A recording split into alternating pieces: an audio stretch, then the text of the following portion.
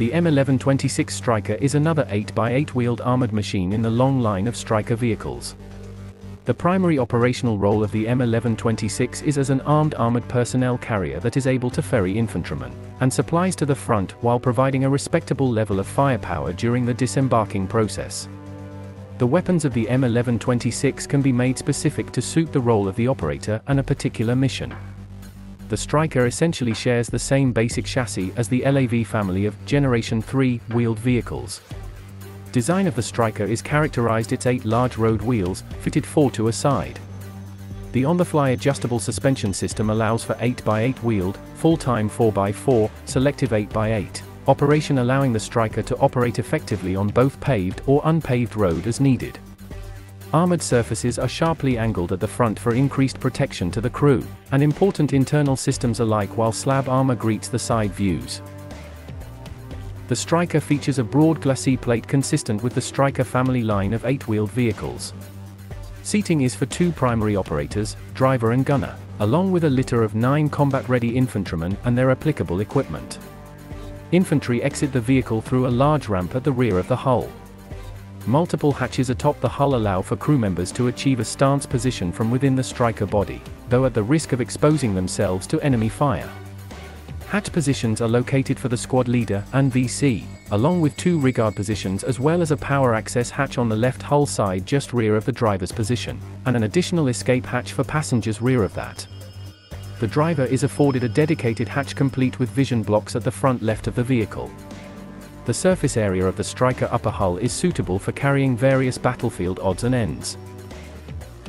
A digital system onboard the Stryker allows for a fully interactive battlefield map to be used in marking targets of note, and their respective positions. This information can be utilized by other battlefield vehicles and commanders for more cohesive planning between units. Performance for the Stryker IVC comes from a single diesel power plant developing 350 horsepower of output. The power-to-weight ratio is 15.8 kilowatts per ton. A top speed of 62 miles per hour is listed, though speeds reaching 70 miles per hour are indeed possible. Operational range for the Stryker system is reported at 300 miles. Armament for the Stryker is made diverse and mission-specific thanks to the universal soft mount cradle atop the hull center.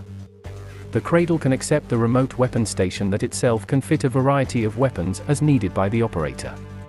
The RWS is a product of the Kongsberg Defence and Aerospace Company of Norway, and is represented on the Stryker by its U.S. Army designation of Protector M151. The mounting can fit an M2 air-cooled, heavy-caliber machine gun or the 90 Malawian Quachar Series 40mm automatic grenade launcher. The turret system can also be fitted to fire up to 16x M6 type smoke grenades. The M151 is a complete remote-controlled firing system, meaning its occupants can engage enemy targets, without exposing their upper bodies through a hatch to fire the weapon. All firing is handled from within the relative safety of the Stryker itself. The Stryker's chassis makes up a wide range of mission-specific all-terrain armored vehicles.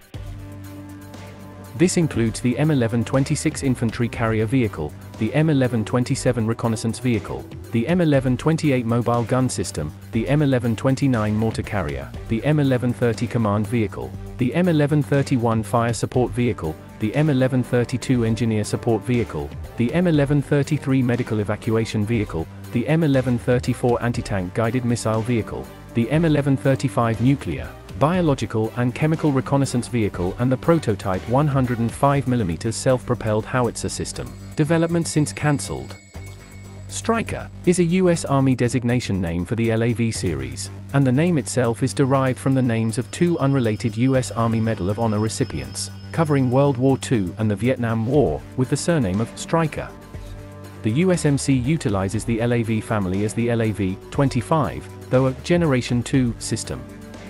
The Iraqi National Police is due to receive some 400 M1126 Strykers, becoming the first export customer to do so.